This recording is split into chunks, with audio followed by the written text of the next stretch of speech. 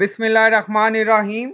Assalamu alaikum. My name is Hassan and today we are going to change opacity of images with hover or without hover in Elementor WordPress. Before starting work, it's my request, please subscribe my channel. Thank you. Now back to our work. On left side you see we are in edit image and then you see style. So click on it and then here you see normal and hover. Now you see opacity. So this is our image and now you can set opacity according to your requirement, like you see now 0.5 opacity and now you see hover and we want to set 1.